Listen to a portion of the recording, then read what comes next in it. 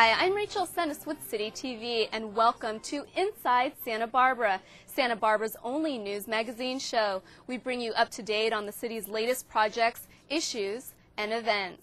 Today we are coming to you from our very own City TV production studios. A lot of you may wonder what it takes to put a show together. You may often spot our camera crews out in the field shooting video and interviews. The other part is post-production, which happens right here. This is where our producers sit and edit stories. We cover everything from significant issues of the City Council to emergency preparedness, or like this month, affordable housing. In our top story, we go inside the city's most recent housing complex for income-qualified downtown employees. People's Self-Help Housing has just put the finishing touches on this long-anticipated project. We took a sneak peek, and as you're about to see, its new residents are excited to call it Home Sweet Home. They say when one door closes, another one opens. This is especially true for 12 low-income downtown employees whose new address is 21 East Anapamu Street. People's Self-Help Housing is rolling out the welcome mat for this group of people who get to call Casas Las Granadas home. One of the lucky dozen is Elizabeth Middleton. For the past 2 years, Middleton has been living in this small studio in the Victoria Hotel, an affordable housing complex next to the Granada Garage. So many things to try to pack here. But she is ringing in the new year with a new place to live, on the other side of the Granada Garage.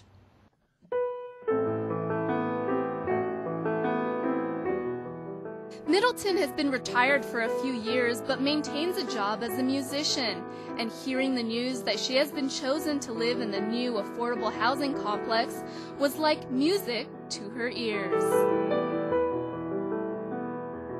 It feels like a whole new beginning. It just feels like I'm ready to move on. Ready to move on and move in to this building, a redevelopment agency site. The project was made possible by 3 major funding sources. One being federal home funds, and these are funds that the city receives from the federal government for the sole purpose of building affordable housing for low-income people. So that had to be a consideration here. We also got federal low-income housing tax credits, and those also have to go to low-income people. And the third piece of financing was the redevelopment agency. And the redevelopment agency is basically providing free land to this project. We issued a request for proposals for this site to build affordable housing, and we invited a number of developers to respond to the RFP and submit their proposals for what they would like to do on the site. And as a result of that, we selected People's Self-Help from that competitive process. The mission of People's Self-Help Housing is to provide affordable housing and programs for low-income families, seniors, and other special needs groups on the Central Coast. Since its creation in 1970, more than 1,200 rental units and 1,000 homes have been developed. People's Self-Help passed out about 75 applications for these affordable units in Casas Las Granadas. Applicants must fit this criteria. They must be low income, work in the downtown core, and do not own a car. Although the area is only about 4,600 square feet, the city's planning commission granted the affordable housing project some modifications, like density bonus and no parking. Well, density bonus is a situation where we are allowing developers to build to a greater density as long as they include affordable housing. And with easy access to jobs, retail shops, bus lines, and a bike station next door, tenants are expected to get around well without cars. At Casa de los Fuentes, there was a limitation on automobile ownership, 1 automobile per unit. We were able to then build to a greater density, and we were able to build with fewer parking spaces as a result of those restrictions. That's worked very well there. In fact, even though we have very few spaces there, they haven't even parked up to half the capacity of the parking that was provided there. The Housing Authority allows people who don't have automobiles to go to the head of the waiting list. So there's a preference for those people in the selection of tenants for the project. I think a similar thing will happen here, that we won't have people with cars. Well, we're on the top floor of Casa Las Granadas. We're in a one-bedroom unit that overlooks the library and all the green space on Anapamu. You can look, we have a big pantry, great big bedroom, nice kitchen, living area. Beautiful, beautiful apartment. And from their balconies, residents will be able to look out to the front of their building, where there are plans to install a landscaped area for the public to enjoy. We already have a large amount of foot traffic in the area, and this is more of just providing an amenity for people who are already in the downtown area. A place to have lunch, a place to take a break, somewhere where you can sit for just a little bit and then, get on with the rest of your day. The entire sidewalk along this area all the way to the corner will be replaced and new. And then also 3 or 4 new street trees are going to be going in along the sidewalk, and that will really add a lot more shade to the area, just make it a much more pleasant place to walk along. Although there are nice views and spacious rooms here at Casas Las Granadas, People's Self-Help Housing says it provides more than just a place to live. As residents settle inside their new home, People's Self-Help hopes that their lives outside these walls may start to change for the better. When the organization first took off, it realized that simply providing roofs over people's heads was not enough. We really want to focus on providing services to our residents that will help them in the future, both their children and the adults. What we've seen, especially with single moms, is after they get an affordable housing situation and we provide education services for their children, suddenly the moms have much more self-esteem, they're able to get a job paying more money. We see a trend with all our families that over time their incomes go up. And we think that's first they get an affordable roof over their heads, but then more than that we open doors for them to other things in the community to help improve their lives. People's Self-Help has a history of hiring people who live in our housing, and so many of the farm workers that have lived in our units we found out are the best landscapers in the world. We've hired a lot of the women to then start working in property management, so we see it as providing economic self-sufficiency. People's Self-Help is a group that new tenant Elizabeth Middleton doesn't take for granted. There is hope. There is hope. There are options. And there is new hope for tenants of Casas Las Granadas like Middleton who are moving in and starting 2008 on a high note.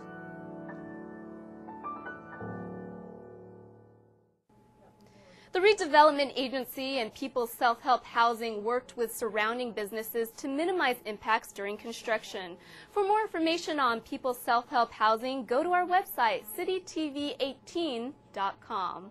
Well, here at City TV, we do more than just put this show together. We also broadcast live meetings like City Council and the Architectural Board of Review. And it all happens here. Right now, we are airing the Planning Commission. City TV Studios is located inside City Hall in the heart of downtown. And as downtown employees, we experience the convenience of being able to walk to shops, restaurants, and other businesses. Many of us here at City TV walk or bike to work. In our next story, City TV's Dominique Blocker shows us how recent improvements to Chapala Street are giving downtown pedestrians more reasons to enjoy walking. On any given day on Lower State Street, heels outnumber wheels. Just one block over, Chapala Street is more of a vehicle thoroughfare, and it has long been the major artery for the flow of goods to businesses west of State Street. But recently, mixed-use buildings, or structures that house both businesses and residences, have begun to rise along Lower Chapala, increasing the number of pedestrians. We saw that the street was going to become more of a pedestrian-oriented street than it had been previously. And the Paseo Chapala and the Chapala Lofts are great examples of what we saw coming, where there was mixed-use development and residential properties overhead, so that we would expect more pedestrian activity. Because of this increased development on Chapala Street, in 2004, the City Council adopted the Chapala Street Design Guidelines to direct new construction and street improvements from Highway 101 to Carrillo Street. Their goals are to increase safety, functionality, and the visual appeal of the street, all while encouraging pedestrian traffic. We looked to the streetscape to see how we could improve the sidewalks and the planter strips and the access ramps to really encourage and invite pedestrian activity. We spent a lot of time working with the city and landmarks architectural review to really have it thematically look like it's been part of Santa Barbara for a long time. So in keeping with that, you'd also like to finish it off nicely on the exterior and have the streetscape blend in with the actual architecture of the building as well. So yeah, it's a big benefit for everyone, I think. Chapala Street is very important for its delivery function as well as its pedestrian function. So in looking at the design of the whole corridor, we had to make sure that we could still accommodate large trucks and access into the parking structures, for example. What we could do with the Chapala design guidelines is look at a unique paving material for this street, look at enhancing the planter strip, looking at providing directional ramps. Another benefit of the new bulb outs is that since crossing distance is less for pedestrians, the time that cars have to wait at the traffic signal is also less. Now, when a project goes through the planning process, the city looks for opportunities to partner with the developers to expand pedestrian improvements. It was clear that the whole intersection needed to be treated. So in partnership with the redevelopment agency, we were able to do both corners at the same time. The city was actually the agency that did the construction for both in partnership with the Paseo Chapala development. Everybody wants to make a good project, and everybody wants to help bring it across. And I think the teamwork and collaboration that takes place is very commendable to the city. We're happy to work with them, and I think the city should be proud of the people that work for them. With the Chapala Street improvements, the wheels of trucks and vehicles continue to roll to downtown businesses. The only difference now is that they will be accompanied by more of those that choose to walk. For more information on the Chapala Street improvements, visit santabarbaraca.gov. Well, Santa Barbara has one of the greatest park systems in the country. The city puts a tremendous amount of work into keeping our parks beautiful, but as you're about to see, the city just received an award for what it doesn't put into them. Alice Keck Park Memorial Gardens is the perfect setting for a brisk walk, a family photo, or even a wedding ceremony. It's a green park, meaning it is managed with the least toxic materials possible. This is a sustainable park. We do a lot of mulching, so that controls weeds. We use another chemical called worm gold, which is worm castings, and we had a major problem with giant whitefly, and with using this worm gold castings, we ended up eliminating the giant whitefly. And visitors to the park may catch crews turning up the heat. Literally, parks crews use this weed flamer as a non-toxic way to burn and kill immature weeds. This is Aquacide, which uses steam to kill unwanted grass on blacktop or around trees. These are only a few examples of how the city is committed to reducing the use of toxic materials in city parks. It's called Integrated Pest Management, or IPM.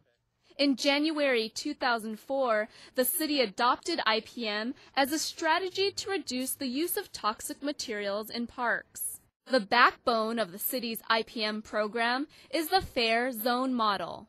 The FAIR model assigns green, yellow, or red zones to sites or portions of sites based on the potential for humans or habitat to be exposed to hazardous pesticides. Each colored zone determines the kinds of materials that are used to manage the parks. Green zones are areas of high exposure potential. Only pesticides designated as green, which show very limited human and environmental impacts, may be used. Under the FAIR Zone, the Parks and Recreation Division has determined that 98% of city parklands can be managed green. Some of the city's green parks include Shoreline Park and East and West Alameda Parks. Yellow zones are areas with less potential of harm from exposure. Franceschi Park is considered yellow. Mackenzie Park is yellow as well, but with additional funding allocated by City Council, it will become green this year. As for the red zones, It's considered special circumstances, and red materials, The majority of those are fungicides.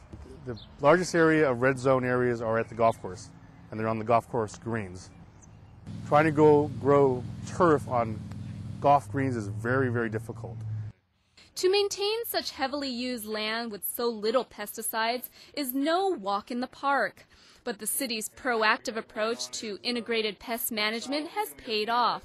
The IPM program has taken state honors by winning the Innovator Award from the Department of Pesticide in Sacramento. It's an honor because it's an award that doesn't come easy. And within our innovations, not only is the innovations with our fair zone, but all the techniques that the City of Santa Barbara Parks and Recreation Department has implemented in order to keep plugging away towards our green sustainability model that we have. We're so proud of. It's a labor of love, and you can tell by walking our parks and seeing our employees, staff working diligently on a day-to-day basis, just keeping our 105-year parks history legacy going.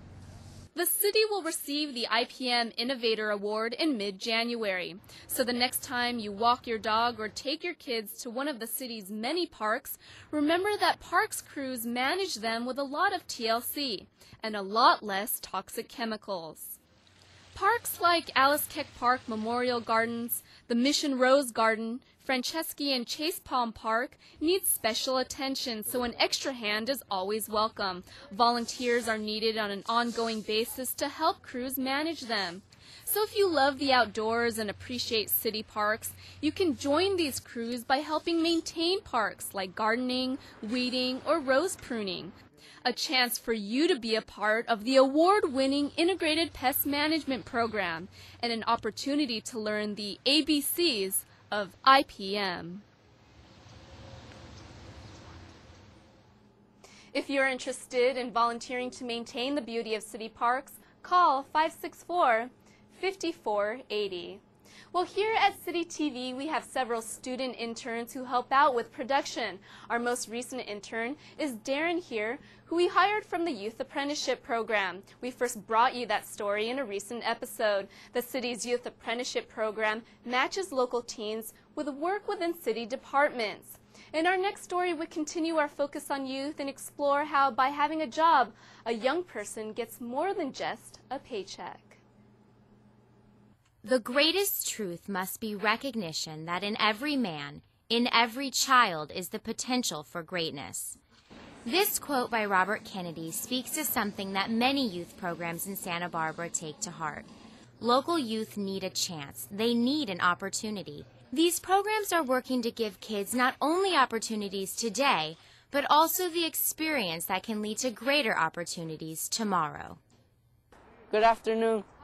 Hi, do you mind if I check your permits, please? Many local programs are focusing on the need for jobs for Santa Barbara's youth. Youth jobs not only provide financial benefits to the young workers, but also give them a safe place to be. One proponent of youth jobs is Santa Barbara Chief of Police, Cam Sanchez. And whether it's from the parents of children in the Police Activities League or those of the kids the police have arrested, he says he hears the same thing. More jobs for young people, mentoring programs, internships, all those sorts of things. So when we talk about that, I think it's critical to really look at a two-pronged approach. Encourage them to stay in school and to get some work where they can learn, a variety of life skills that they really need. The Youth Apprenticeship Program is working to help youth gain those skills. A city program that helps match local youth with jobs in different city departments, it is helping Santa Barbara teens with each step of the job process. They actually helped me through all the process, all the paperwork and everything, so I didn't have to stress over it.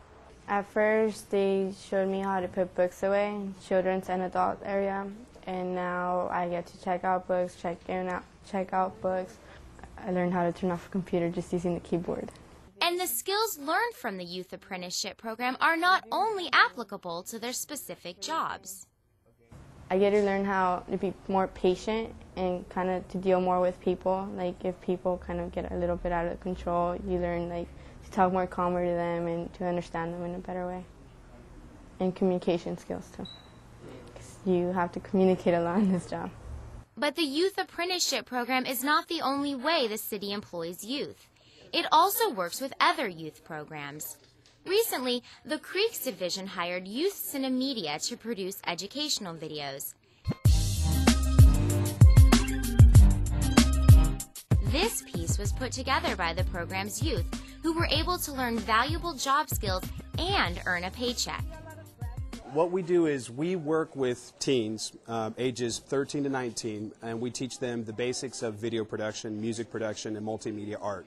It's been really exciting to be able to give them those opportunities. So to say that, you know, the city of Santa Barbara is paying you to do Creek-based video projects, photography, graphic design. We've done ads. We've done a variety of different things for them. So the response has been very positive. The program's youth are getting on-the-job experience and learning about Santa Barbara's environment. They are also being introduced to tools and training that can help them find future employment. What that's done is allow them to see technology in a whole new way, that it's not just a gadget, that I can, you know, send an email or download a song or for just entertainment purposes, but that it becomes a tool to help them develop their thoughts. The city is also acting to give youth a greater voice in government. This past fall, the Parks and Recreation Commission, the Plan Santa Barbara Commission, and the City Council Commission on Youth and Children each appointed a new youth intern. I think it's a huge step for them to be inviting the feedback from people who are younger than them, especially in the high schools right now with all the gang violence. This is a key time and transition time in Santa Barbara where people are looking and asking questions like, what's going to happen next? What can we do to help kids? And if you're not getting the feedback from people who are involved in it every day, they're a little disconnected. If we're trying to create a community that is going to be prepared for the future, and since the youth are the future of this town, then I hope that they, it is crucial that they incorporate youth opinion and youth voice, and that it's from a broad spectrum of youth. And this variety of input doesn't only help local youth. I think the whole city will be helped if we begin to do that type of an outreach, or I like to call it inreach. So it's critical. I think it's critical. A critical step that Santa Barbara is taking.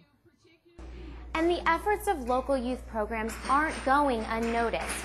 The city's teen programs were recently honored by the Southern California Teen Coalition. Their work with the Youth Council's City Council Candidate Forum, ADAP Social Host Ordinance, and the recently opened 1235 Teen Center all helped to distinguish them among other Southern California teen programs. Before I ended freshman year, I was like, I need to get a job this summer because I'm tired of just doing nothing. Because like before, I always used to do community service things with kids. So I was just like, I need to get a job. I got a job, and I was happy. I think I've grown a lot. I've learned about city government and how it works and the functions of it. But it's also given me a sense of confidence and a sense of, I guess to say, self-respect that I'm able to be on such, or to have such an honor to be on a commission, and that they would take my opinions into consideration. I think it's like a great experience, and it's a great way for young people to learn how a real job works. It's actually my first official job, so I actually really like working for the city. This year alone, the Youth Apprenticeship Program has helped over 50 local youth get jobs in Santa Barbara. For more information on this program and other youth services, call 882-1235. Well, here at City TV and the rest of City Hall, we engage in sustainable practices like composting and recycling. In our next story, Van Tu explains how a large corporation has a New Year's resolution to be green. Banks have long had an interest in green, but one local bank is now investing in a different kind of green. For customers at Santa Barbara Bank and Trust, it's business as usual, but behind the scenes, things are definitely changing. You're in the inner sanctum of Santa Barbara Bank and Trust right now. Recyclables, cans, bottles, papers right here. Anything that's not really important goes right in here. Going green is the bank's New Year's resolution, and they're teaming up with the city's Recycle at Work program, headed by Environmental Services. What we're hoping from the Santa Barbara Bank and Trust and City partnership is to show that it's actually very doable and easy and convenient and can save money. We all need to be very mindful of all the environmental impact that we leave on our communities. We want to make sure we send a very important message to the people that come in and see us that we're very much a part of the community. We give the free bins in a variety of sizes, so it's really tailored to fit each business's needs. When you look at the numbers, increasing recycling and reducing trash adds up. With business trash services, 2 32-gallon cans cost $38.14 per month. By recycling, businesses can get up to 3 32-gallon cans or 1 95-gallon can picked up free every week. By not recycling, businesses are literally throwing away money along with valuable resources. I think to varying degrees most businesses do something, but we finally just said we want an orchestrated game plan to put it all together, to see that we're doing all the right things. Doing the right things when it comes to recycling isn't easy for some, like coffee cups. The best option is to use a reusable cup like this one. Still, many people opt for these. Since these cups are lined with plastic, they are not recyclable. The Environmental Services Department says that these cups are the item most found in recycling bins that don't belong. However, the lid is good to go. The biggest misconception we deal with in Santa Barbara is that our trash is sorted. It's not sorted at all. If you throw something in the trash can, if you throw that soda can in the trash can, it's going to the landfill.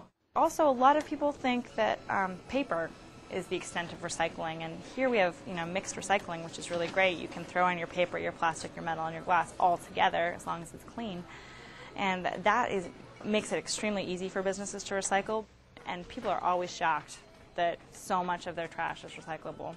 What we tell people a lot is it's better to be safe than sorry. If you're not sure about something, whether or not it's recyclable, we typically tell people to throw it in the recycling containers, and we'll let the recycling center decide that for themselves. We're not experts in this area. We're relying on people who know what they're really doing, and I'm looking for the city to guide us as we go forward in going green. The Recycle at Work program is available to all businesses in the city. Santa Barbara Bank and Trust is the largest company yet to take it on. It really says a lot about what Santa Barbarans want to do for recycling and for the community, and it's one of our largest corporations locally, so it's a big deal. Actually, I hope it will affect much more than just the Recycle at Work program. I hope it affects the entire business community in Santa Barbara. About 15% of the material collected from those entities is actually being recycled right now from the commercial sector. In the residential sector, it's closer to 50%. With those statistics in mind, we see there's a lot of room for improvement from commercial entities in Santa Barbara. By getting more businesses to recycle, a substantial amount of waste can be diverted from the landfill and will bring Santa Barbara closer to some ambitious goals. The latest goal that's been touted by the mayor is 85% diversion by 2020. This is a huge step in the right direction. And what I hear about this new program, it looks like we're going to be expanding our efforts, and so I'm really proud of my employer, really. We do have the best employees. They do want to do the right things for the bank, for the community, for the environment, and for themselves. So it's a great team, and we're looking to make good things happen in 2008. For more information on how your business can go green, go to sbrecycles.com. Well, that does it for this month's episode of Inside Santa Barbara and our tour of City TV. Next time, we'll take you somewhere new and keep you up to date on the city's latest issues, projects, and events. You can also watch us online at citytv18.com. If you have any questions or comments about our show, give us a call at City TV at 564-5311. I'm your host, Rachel Senes, and remember to get involved inside Santa Barbara.